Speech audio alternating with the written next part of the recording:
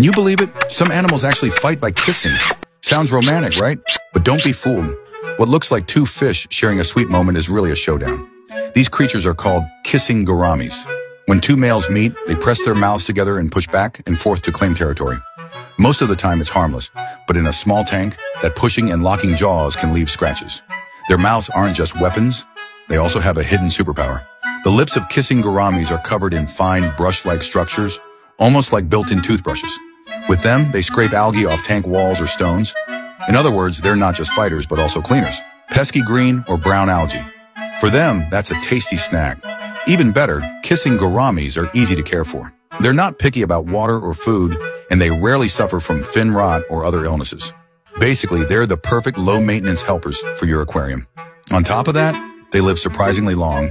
If cared for well, they can stay with you up to 20 years, earning the title of the wise elders of the fish tank.